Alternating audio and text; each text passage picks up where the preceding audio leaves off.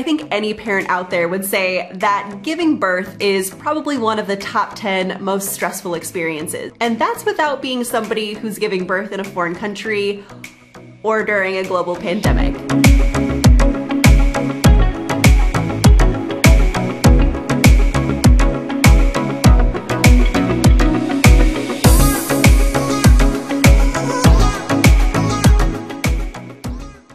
Hi guys, welcome back to our channel. If you're new here, my name's Ashton and I'm 1/3 of the Black Forest family. Here in our YouTube channel, we include all kinds of content about living, working, studying in Germany, and traveling abroad. So today I'm going to be talking to you about what is, without a doubt, the most popular blog post on our entire website. And that's the 10 things I learned giving birth in Germany as a foreigner. Now, I think any parent out there who had a child within the last, honestly, year and a half is part of the camp of pandemic babies, and our son Jack is no exception to that rule. And honestly, I think being somebody who is not from Germany, giving birth away from friends and family is already stressful enough, but tack on a global pandemic and things got interesting. I learned so much about what it was like to be in that situation, and I'm here today to share with you the 10 things that I learned. So let's get started. Okay, so the first thing I learned was that, unfortunately for me, you can't just schedule an induction in Germany simply because you want it to be. Now, some of you out there are probably thinking, oh, I just love pregnancy. It's been beautiful from start to finish. But maybe there's a few of you out there that are a little bit more like me. And honestly, at the last trimester, you were just wanting it to end. Honestly, pregnancy is a beautiful process, but I found myself at 38 weeks pregnant, trying to do whatever I could to speed things along. I actually found myself doing laps up and down the Schlossberg Turm, just outside of Old Town, trying to induce my own labor at 38 weeks pregnant.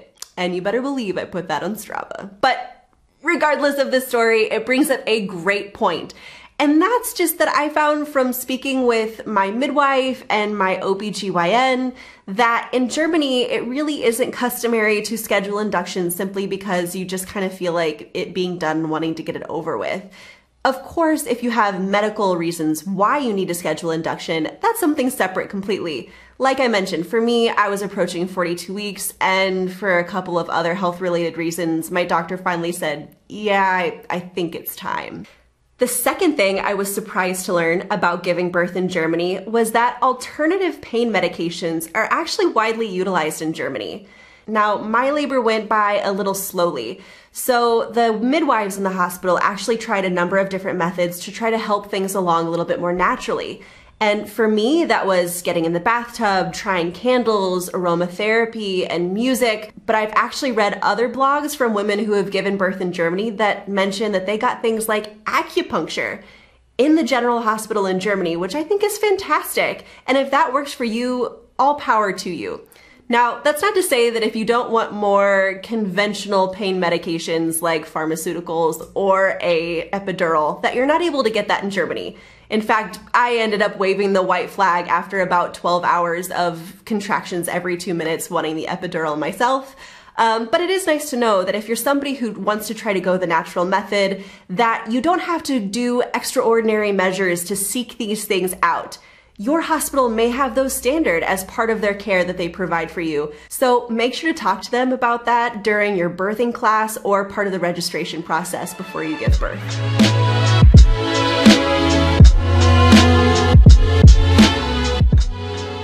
Now, the third thing I learned from giving birth in Germany is to bring snacks. Okay, listen, I had a great experience in the hospital in Germany. But if there was one critique that I have, is that I wouldn't really recommend going to the German hospitals for their cuisine. It was fine and all, but especially the dinner was particularly light. And for me, I found that the hunger that I had about 3 o'clock in the morning while I was breastfeeding my son was like nothing I had ever experienced, and I was starving. So I had actually packed along a few snacks for my husband during the birthing process that he didn't end up using, but those became a lifeline for me. All right, so the fourth thing that I learned was, yes, in fact, the doctors do speak English in the majority of German hospitals, particularly if you give birth at one of the major university institutions. Now, normally, I really try my best to speak German in most situations, but I don't really think giving birth qualifies as a normal situation. When you're stressed or in pain, it's really difficult to dig deep and find the right vocabulary or the words you're trying to think of. And so having somebody that you can communicate with in your native language, particularly if that's English, was just really helpful to have.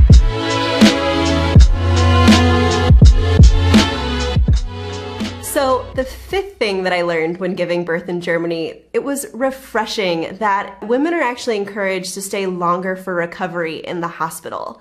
Now, with speaking with friends and family who've given birth in the US, it's totally common to go home 24 hours after giving birth. And maybe after a C-section, that might be 2 to 3 days.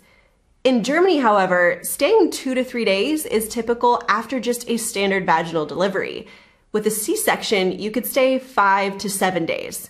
Now, that's not to say you have to stay. You can go at any time.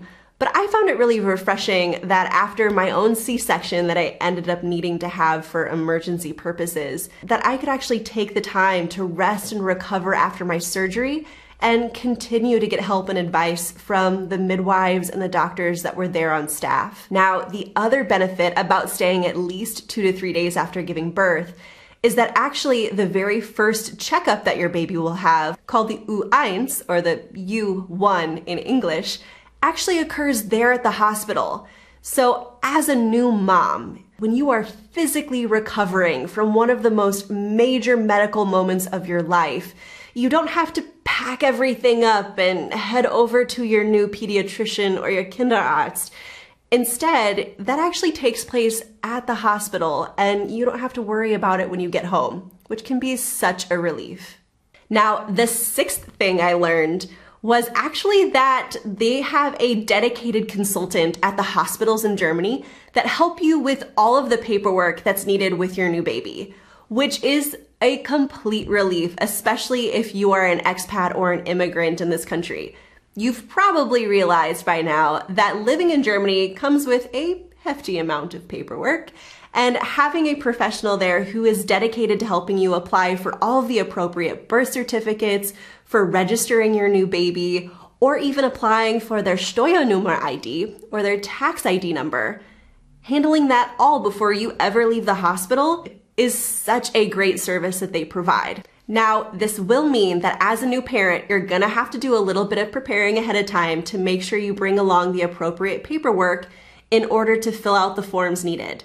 Now, if you're an expat or an immigrant, that's gonna mean your residence permits, your city registration documents, your passports, as well as standard things like your marriage license and your birth certificate.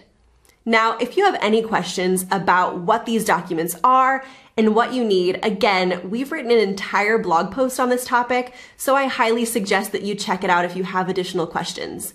But of course, if there's something else you want more information about, let me know down in the comments below and I'll do my best to get back and answer those.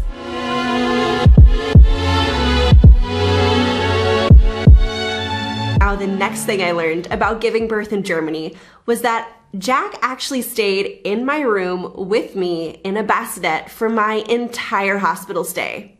Now, some of you might be thinking, well, duh, that's standard practice, but I actually found that many of my family and friends back home found this quite surprising, that there wasn't just a large nursery that they sent all of the babies to. I loved the fact that I got to spend that extra time bonding with my baby and having him right next to me at all times. And of course, that's not to say that if you don't need a little bit of extra help, that somebody's not there to help you, that somebody's not there to give it to you in your time of need.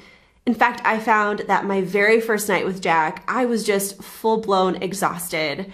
I had been up for 48 hours prior, giving birth, and no sleep. So being alone and very sleep deprived, one of the nurses came into my room and asked if she would like for me to take Jack for a few hours while I could get some rest. which was wonderful and totally needed. Okay, so number 8, and that's that a standard room is a shared room in the majority of hospitals in Germany. Now, for some of our American viewers, this might take you a little bit by surprise because in the US, a private room is standard. But in Germany, it's very typical to have a roommate who will have another little baby along with them on the side. Now, I know that speaking personally, Jonathan and I really debated heavily going into the birth as whether or not we wanted to have a standard room that's shared or a private room called a family room. Now, we currently are on the public healthcare system, and what comes standard for us is a shared room. If we wanted one of these family rooms, we would have to pay extra for it. On the one hand, this can be such a wonderful benefit because you'll have both parents there to help during the middle of the night, taking care of the baby, and having some privacy for those special family moments. Now, if you are somebody who's interested in a private room, if you already have private health insurance, this may be a benefit that's already included for you. However, if you have public health care, you can pay extra for this. However, it's gonna range anywhere from 100 to 200 euros a night. Basically, it's like paying for a hotel stay. So make sure to talk this over with your hospital administrators or midwives during the registration process.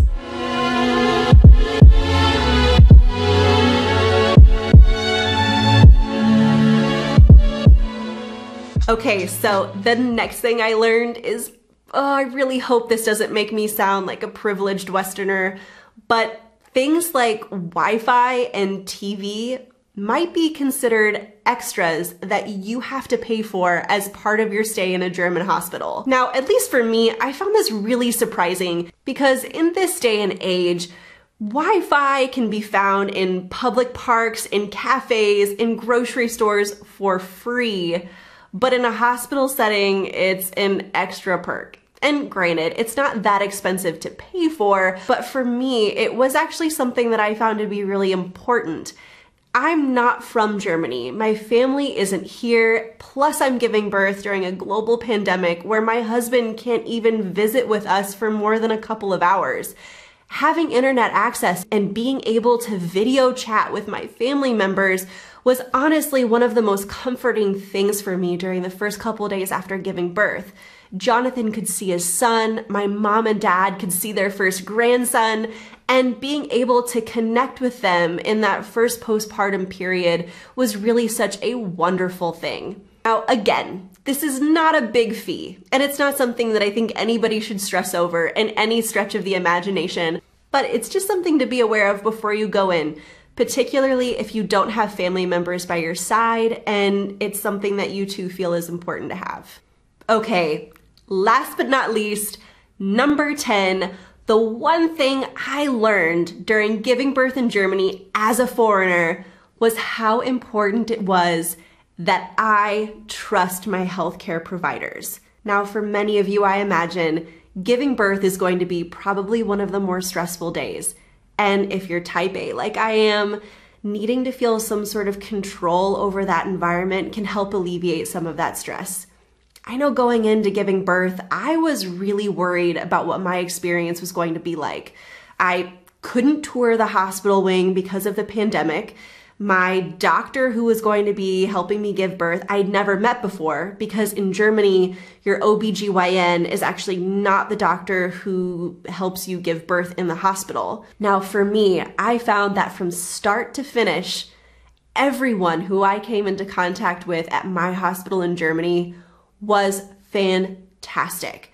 From the midwives, the nurses, the doctors, the administrators, everyone was so helpful and so kind. But more than that, they were very, very competent at their jobs. And in moments of high stress or emergency situations, they were the calm in the storm that I know that I desperately needed. And so with that sentimental feel-good ending, I think it's a good place to stop. And I would love it if you have questions or birth stories of your own, please share them in the comments down below. I would love to hear from you. And as always, if you liked what you saw today, make sure to hit that thumbs up button. And for more content from the Black Forest family, hit that subscribe button. So, until next time. Tschüss!